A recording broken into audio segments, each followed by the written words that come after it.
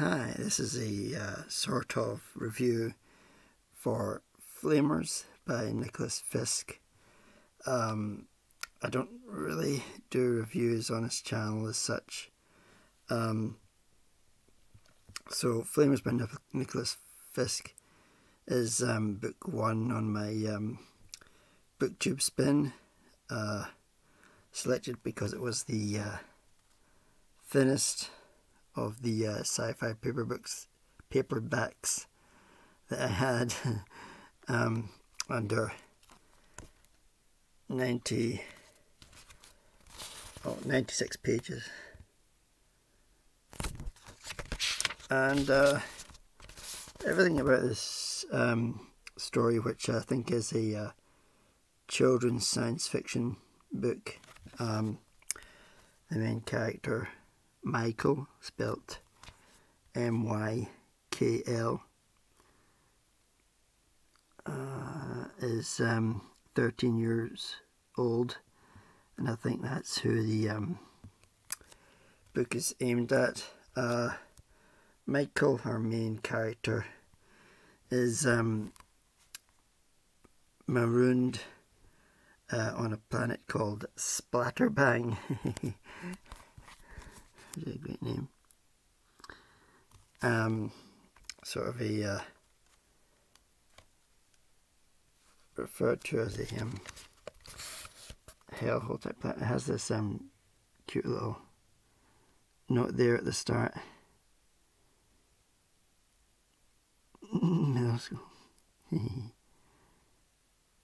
So I think that's why it has the name Splatterbang. And this planet is inhabited by these flamers, which are sort of a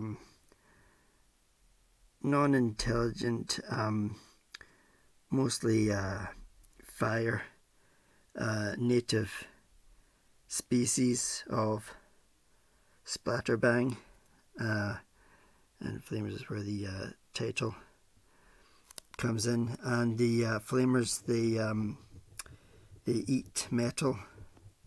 So the rescue mission for Michael is quite difficult. While on the planet, Michael is in this habited bit along with his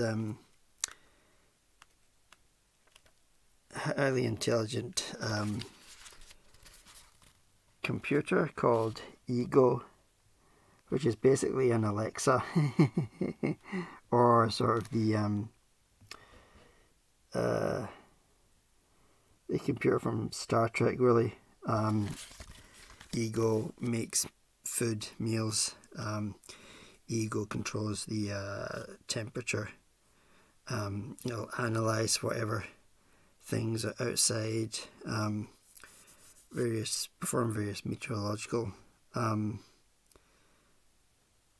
assessments, and relay sort of transmissions from other ships. So Michael is marooned on his planet. He's separated from his parents, who eventually come back and rescue him. They I think it's a they don't use a metal ship. There's sort of a plastic and something else ship, and they use a specific type of filament so that the flamers don't attack the ship. There's this really good diagram here of the life cycle of the flamers. So it's got quite a good bit of science in it, so it's definitely science fiction. And I think I did understand. I wouldn't say, although it does sound exciting, I wouldn't say it's exciting as such. It's a good simple story of this 13-year-old who gets marooned on a difficult planet, and he befriends a Romney, which is a gypsy, Amina, who I think is the same age or maybe a year younger. And I think Romney really sounded similar to Romanian, which I don't know, it seemed a bit like lazy rang to me. A gypsy, although I can't remember if she was native to the planet or if she just inhabited the planet.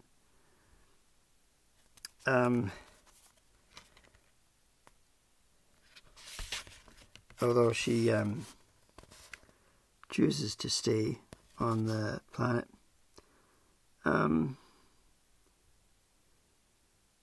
It's a cute little story, really.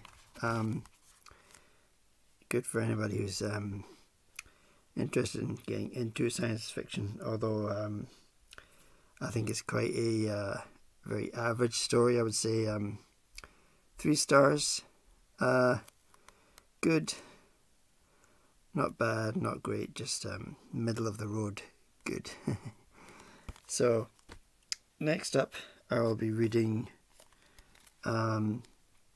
Fate, or Fate, #1 Galaxy of the Lost by Gregory Kern.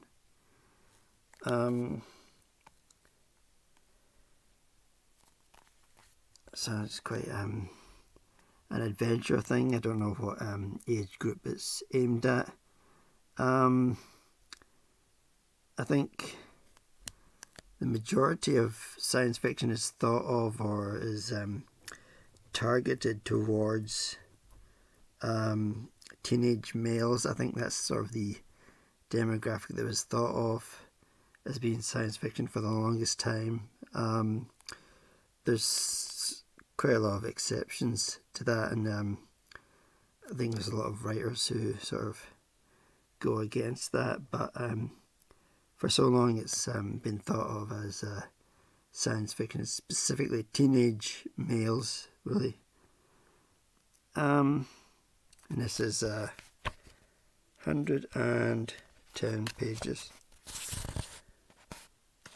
I don't know how long it'll take me to read that, and I don't know if I'll do a review. We'll see. I think that's everything. Thanks for watching. Bye.